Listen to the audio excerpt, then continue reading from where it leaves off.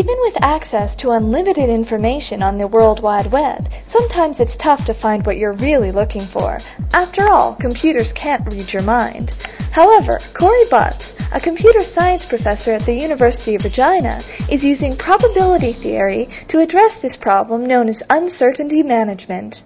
You type in a few keywords and you hit return, and the problem of the system is to find out of all the documents on the web, find the documents that are most relevant to you.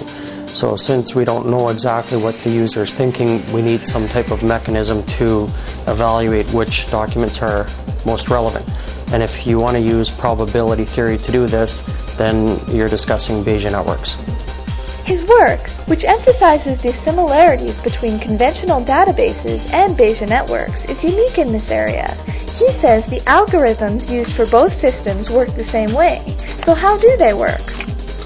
The idea of inference is that you have to pass messages or probability distributions within this join tree.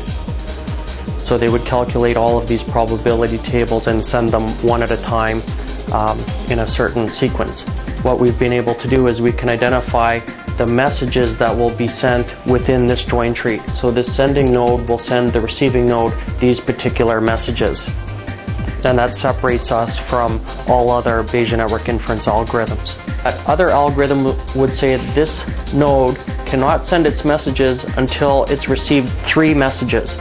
But since we know the structure of the messages, we can see that this is the same distribution.